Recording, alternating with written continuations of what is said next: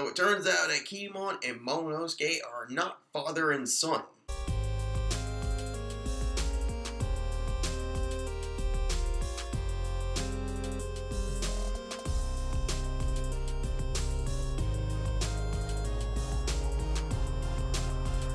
So this chapter had a lot of plot twists just like last time, but this time it had something that I was really thinking that, wow, like I did not expect Kinemon and Momonosuke.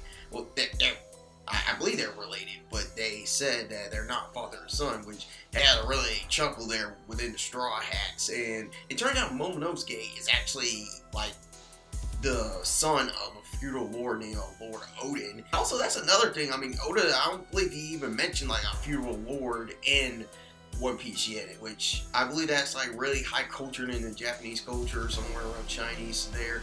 And Momonosuke, you know, he came out of nowhere just like talking to Nekomamushi and the Duke saying like, y'all need to stop fighting, which actually they stopped fighting there. They started being friends again, and I was like, okay, I give mad props to Momonosuke there, even though I hate him so much for roping Nami and Robin all the time, but, you know, good job there. And poke some jokes here.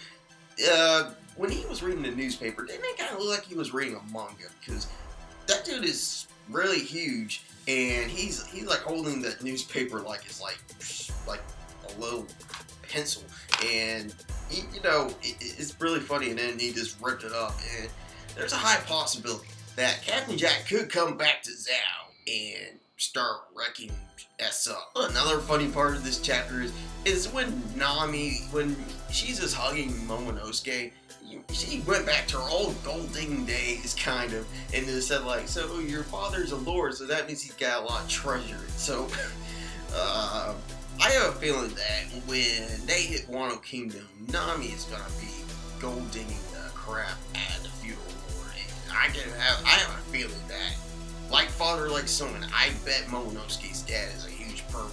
So a huge reveal, Raizo appears in this chapter. Raizo is cuffed up in chains next to the poneglyph. And here's something major that everyone's been talking about because of the poneglyph on Zao, is something relating to the Void Century. Now, I'm gonna tell you guys the truth. I'm like Luffy on this one about the Void Century. I have no idea about the Void Century, except I've been hearing like stuff about it is back to where like Goldie Roger during his days. But just to tell you all the truth, I'm like Luffy on this one. I do not know nothing or crap about the Void Century.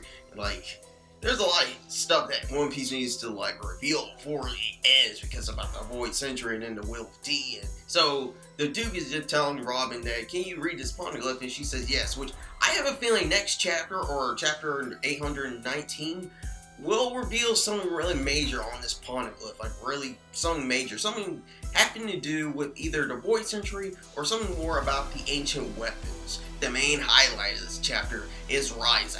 Raizo. Now let me tell you about Raizo and what I thought about when I read the end of this chapter. It looked like Oda wanted to honor Kishimoto from Naruto a lot in this. Like, can you guys see that Raizo kind of looked like something like a One Piece version of Jiraiya, but except for he's not a huge pervert. As of we don't know yet. But Raizo looked freaking awesome, and without copying or like doing some copyright infringement of Naruto, he said Ninja Arc Smoke Release Jutsu, and also with Ninja Arc Clone Jutsu, which I gotta say that brought a lot of back nostalgic stuff from Naruto there. And seeing Raizo going all out with what he's been showing off, seeing that he is a true ninja. Luffy, Usopp, and Chopper are just fangasming about this ninja, and I'm like, bringing back the Naruto greatness here, Oda style. So this was a pretty cool chapter. Now, here's something I want to get out of my chest for a second.